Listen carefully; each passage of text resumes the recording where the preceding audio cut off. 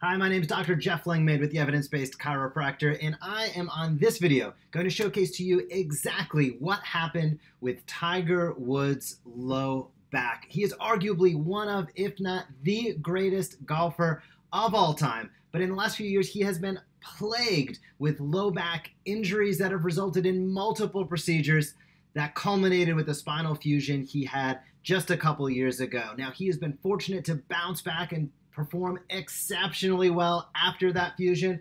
I'm going to showcase to you exactly what was going on with this low back, exactly the type of surgeries that he had, and even offer some theories on how he was able to bounce back, recover so well, and ultimately go on to win additional tour championships. If you have any questions whatsoever, feel free to leave them down below. I'll do my best to answer. And if you like this video, hit that like button and subscribe to this channel.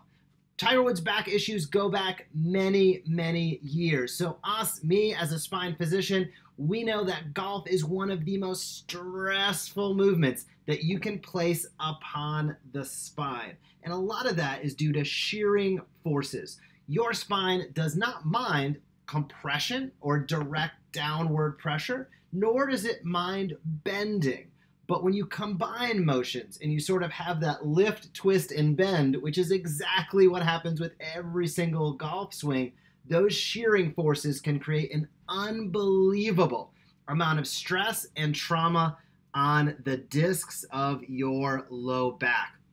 And as his training regimen is very well known, he got after it. So those millions upon millions of golf swings that he took, and you're always swinging the same direction, that can place an unbalanced load and an incredible amount of stress on your spinal joints. This model here showcases the bones or the vertebra and the disc directly in between. Down the backside are where the nerves run. And then between each vertebra or bone is a hole that we call the foraminal canal where the nerve travels out. So one of the greatest challenges that Tiger had was he was having incredible pain that was traveling from his low back into his buttock and leg. That pain is what we call radiculopathy. And all of that means it all started with a pesky disc. So his disc in the low back at the L5-S1 level, that's the last or lowest level of the low back, right as it meets the pelvis, he had a disc bulge. That's what started all of this. And the disc bulge was pressing backwards. The disc had bulged out and was pressing into the space where the nerve travels out. That is a very, very delicate space, and that creates compression and irritation of the nerve itself. So that creates pain wherever the nerve's traveling to. And at L5-S1, that nerve runs all the way down the back of the leg, into the calf, and ultimately into the foot and ankle. So Tiger had a disc bulge that was pressing right back in to where that nerve travels out. So the first thing that he had done was what became a series of what's referred to as a microdiscectomy. A microdiscectomy is a minimally invasive spine surgery procedure where somebody goes in with a small tube and very delicate instruments, and they trim back the piece of the disc that has gotten into the space of the nerve. You trim back that disc a little bit, and then you can seal or cauterize the edge of the disc to give the nerve space to travel out and down, to take the pressure off the nerve and decrease the pain associated with that compression. Challenge with that is that it doesn't work every time. And when Tiger went back out and continued to play golf, continued to go through his training regimen, he struggled and had multiple setbacks. So actually he had 3 microdiscectomies in a matter of about 3.5 years. Those 3 microdiscectomies are actually more than many doctors recommend. Usually, once you touch a disc twice, if you have 2 microdiscectomies, you really don't have any other option but to go to a spinal fusion.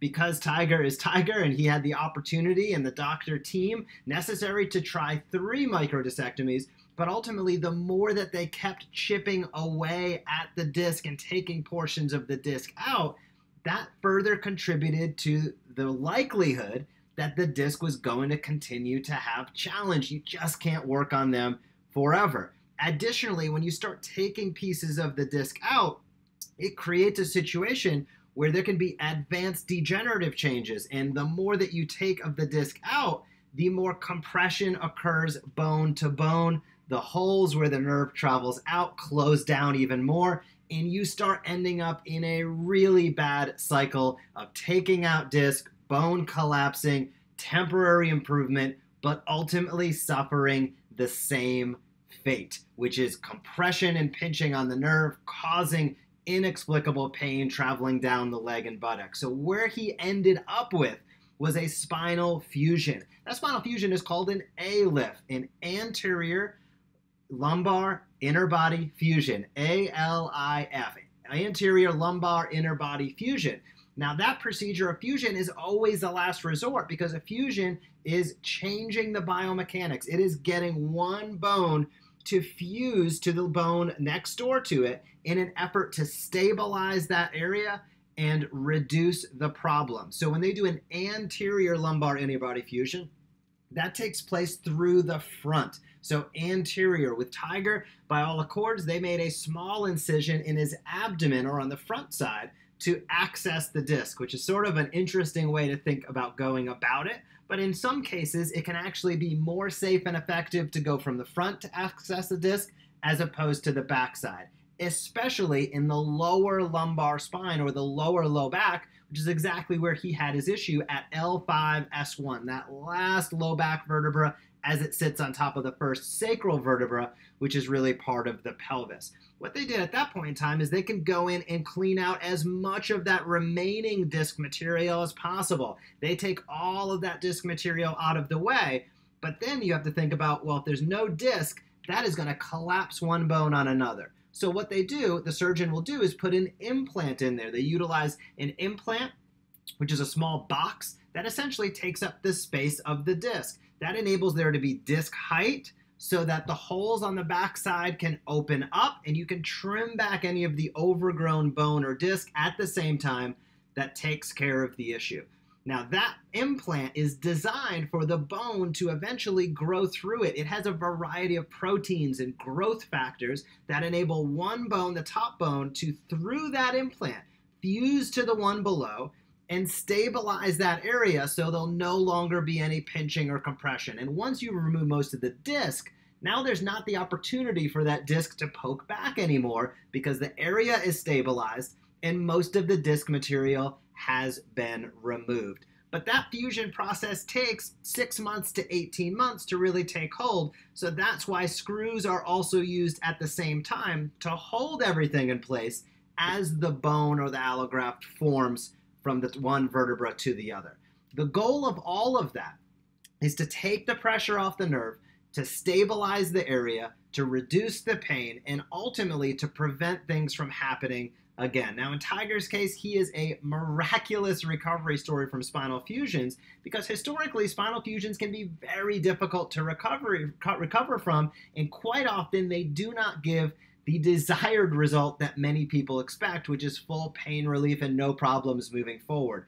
Tiger seems to have gotten an unbelievable result, but one of the challenges that he'll have to look out for long term, as well as anybody that undergoes a spinal fusion, is that when you fuse two bones together, it places additional stress and strain on the levels above and below. Each vertebra, each bone in your low back is designed to move a little bit, and they all balance the load that's placed upon the spine through gravity and motion, what we do each and every day. When you fuse two bones together, it basically acts as one bone over time, and that places additional stress and strain above and below that surgical site. We call that adjacent segment disease because we can see accelerated or advanced degenerative changes above and or below a fusion site as a result of the fusion itself. So that's something he'll want to keep an eye out for as time goes on. It certainly seems like with his conservative care team of therapists, of chiropractors, of the massage, of acupuncture, his care team, I'm sure, is guiding him in the best way possible to mitigate any of those challenges long term. But ultimately, that is the case of what occurred with Tiger Woods' surgery. That's explained. He had multiple microdiscectomies. He ended up with an ALIF. He's playing great right now, but he's going to want to keep an eye out for his future. If you have any questions about spinal fusions whatsoever, feel free to leave them down below. If you like this video, hit the like button and be sure to subscribe to this channel. My name is Dr. Jeff Langmaid with the Evidence Based Chiropractor, and I'll talk to you soon.